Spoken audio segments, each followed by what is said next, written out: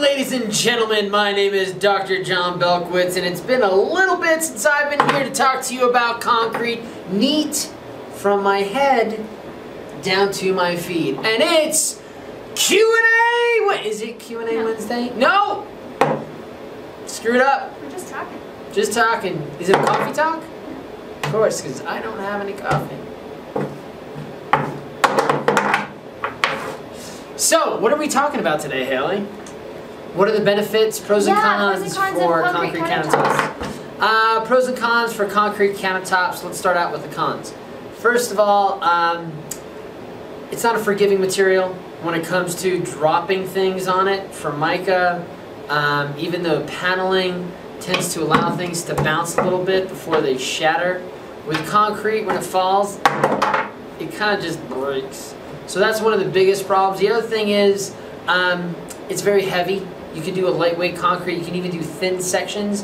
But that still being said, it's more expensive and harder to move around.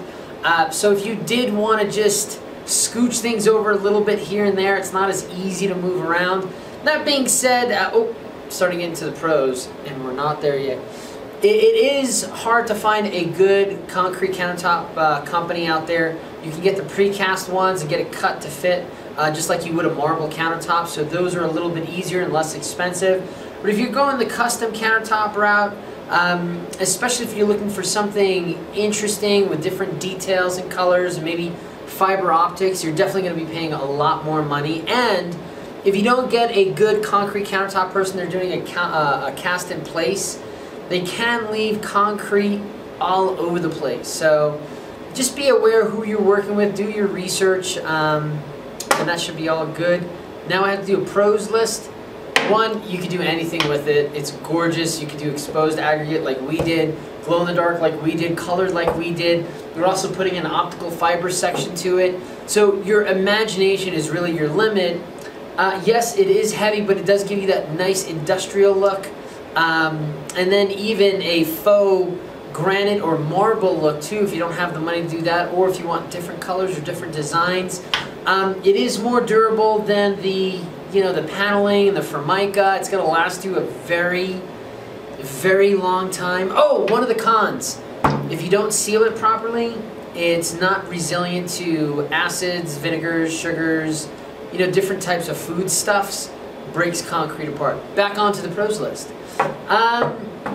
Yeah, I just love the look of it, and I'm okay with all those cons. I mean, it's expensive, but you have it forever. It's a gorgeous look.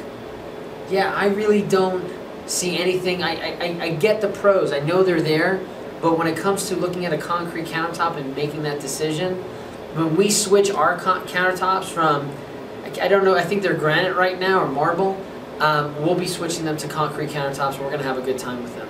The different colors and the optical fibers and the different patterns that we can put in there, as well as glow in the dark. I really love the look and what you can do. So many cool concepts. So yeah, if you're not into that, I would go with a less expensive, lighter option, which is those paneling or the marble or granite. So, which is not less expensive. It's actually quite a bit more and much more heavier.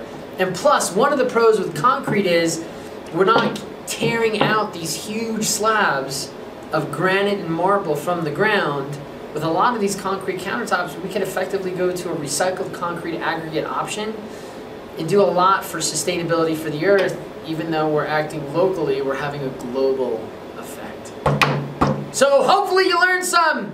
Good to be back. Don't forget to like and subscribe. Ding that bell for notifications.